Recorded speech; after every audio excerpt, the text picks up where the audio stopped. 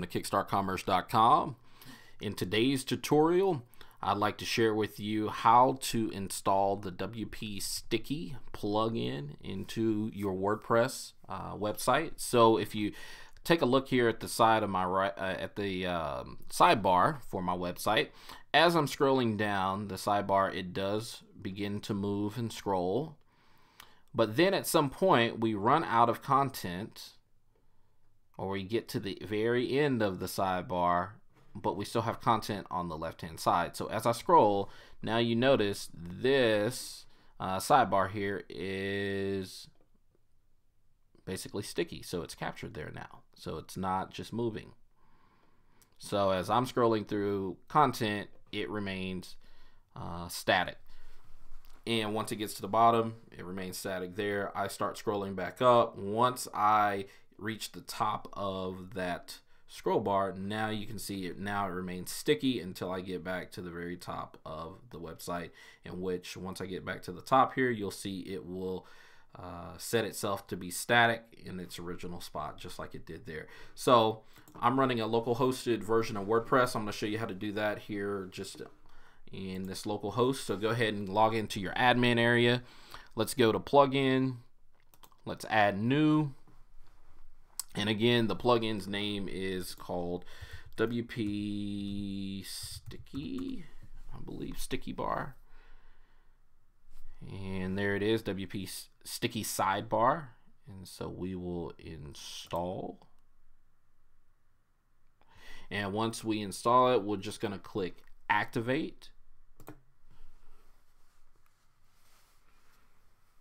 And then once we activate it, it takes us to these settings, and you can decide whether it's sticky for your desktop or mobile devices. Actually have to upgrade for that feature. You can also specify additional element classes so that you can do your own styling. You can also add additional margin space or disable for certain screen sizes and so forth. You can also add your custom CSS there and disable on the different types of pages, although you have to upgrade to be able to gain access to that.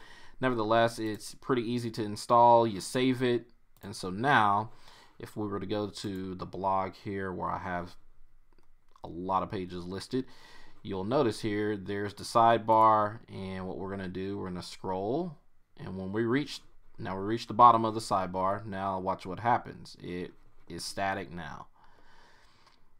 And so you may be wondering, well, what's the point of having that there? A lot of times, most people don't necessarily have as much information as I have here.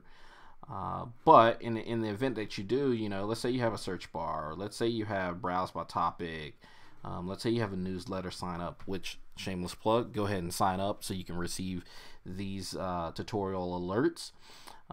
Let's say you have a trending topics widget, and you're showing, your top 3 or top 5 trending pieces of content, or you have a YouTube subscription. I mean, you get the point. Your sidebar can be full with many different things, as well as you could add ads in there.